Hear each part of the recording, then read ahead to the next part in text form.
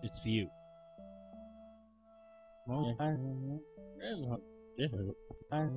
Thank you, Alphonse.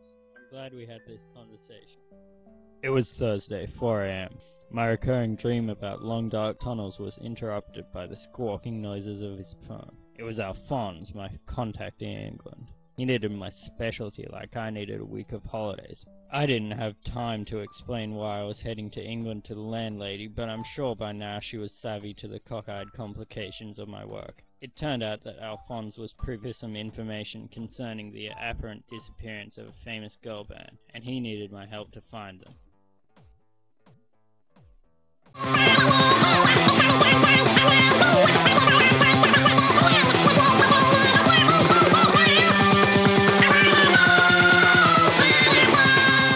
Friday, 2 a.m. After 20 hours sitting uncomfortably between two large cellulite stuffed lumps, I needed to stretch like an inflatable doll needs air. I was the lucky receptacle of several bottles of cheap airline scotch, which I imbibed with an amount of class known only to Norse gods. I was glad they had the scotch. It's the only thing these airlines do right, except maybe their chauvinist hiring policies. England was wet. I would have slipped straight in had there not been a job in need of an eye as well trained as mine. I crossed the threshold into the mansion. It felt so good I slipped out and entered again. I repeated myself like an itchy scratch on a record that hadn't been itched in years before allowing myself to come inside. Relieved after my grand entrance, I was drawn to the boudoirs of the famous 5 girls who were about as absent as a cheap hooker the morning after.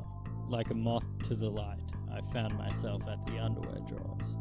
What I found within set my head into a frenzy of fantasy to keep me in business for weeks, a stark comparison to the starched white Hessian bags that my second wife Mona insisted upon wearing. I held the flimsy fabric in my hand for a moment, savoring its feel before I realized I was not as alone as I had previously thought. This was confirmed to me by the presence of another person looking directly at me.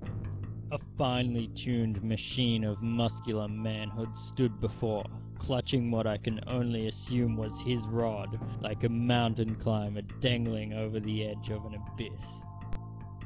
I am here to clean the pool. Who are you? I explained to him as best I could the story of how Alphonse called in my special skills in solving the disappearance of the finger-licking, fantastically luscious 5. I was here when the girls disappeared. Yes, I see nothing, but I did find this by the pool. He handed me a claw, small and made of clay like an early Roman medallion. I turned it in my hands, feeling its texture, as my head tumbled with thoughts of a smooth-skinned, naked maiden below my fingertips. I recognized the maker's mark etched into the bottom immediately, like a barely pubescent boy stumbling through his first screw. Except in this case, I was right on the money shot. I had to get back to the lost continent of Mu, and fast.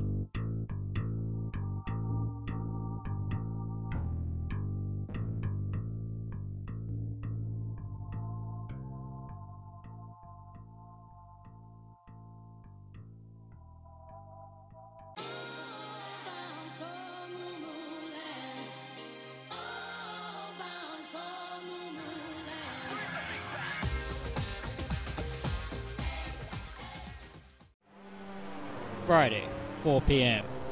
After a mad rush to make the last train to Trans Central, I had exhausted myself to the point of flaccidity, like a drunk night spent at the old folks' home.